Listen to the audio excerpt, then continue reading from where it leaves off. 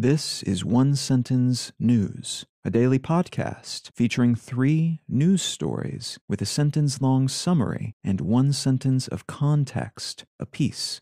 I'm Colin Wright.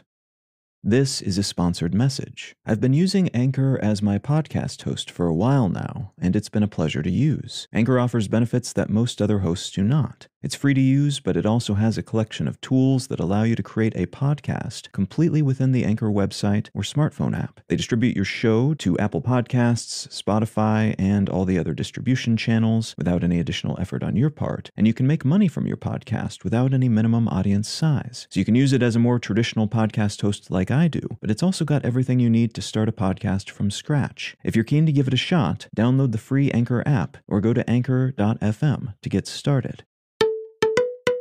It's Tuesday, February 14th, 2023. Happy Valentine's Day, Platonic Friend Day, Chosen Family Day, to all those who celebrate whatever you celebrate on this day. Let's talk about the news. From Axios, cyclone lashing northern New Zealand causes outages and triggers evacuations. A state of emergency has been declared in several parts of New Zealand's North Island, including its most populous city and region, Auckland, due to the arrival of Cyclone Gabrielle. Auckland and some other northern regions are still recovering from widespread flooding a few weeks ago, and tens of thousands of homes have already lost power. Hundreds of flights have been cancelled, and about a third of New Zealand residents are under one of those aforementioned states of emergency. Some residents have been evacuated from potentially dangerous areas, and the storm is expected to continue rolling through the region till sometime today.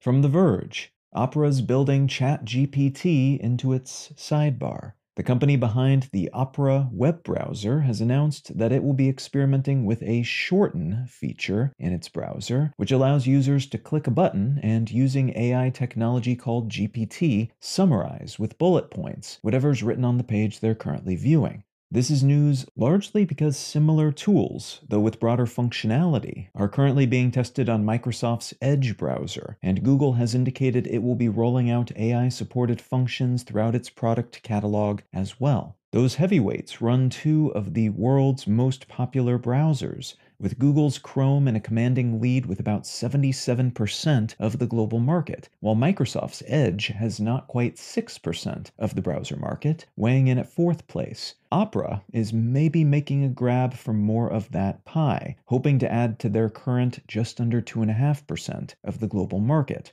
Though it's a fair bet most browsers will be adding GPT or GPT-like functionality to their products in the coming months.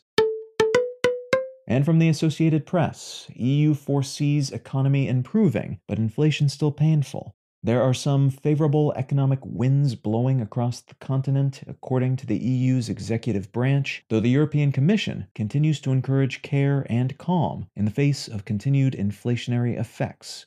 Similar to what we're seeing in North America right now, EU officials are beginning to feel like the storm clouds are clearing, and they might just bounce back sooner than anticipated, dodging the worst of a theorized economic downswing on the strength of lower than expected gas prices and successful energy conservation policies. Inflation is still high in most EU countries, but those in charge have also suggested that inflation rates have peaked, which doesn't mean they're out of the woods entirely, but it does suggest they could spend 2023 rebuilding and retrenching, paving the way for an unexpectedly booming 2024, even if that boom is substantially less potent than was predicted for 2024, pre-COVID and pre-Russian invasion.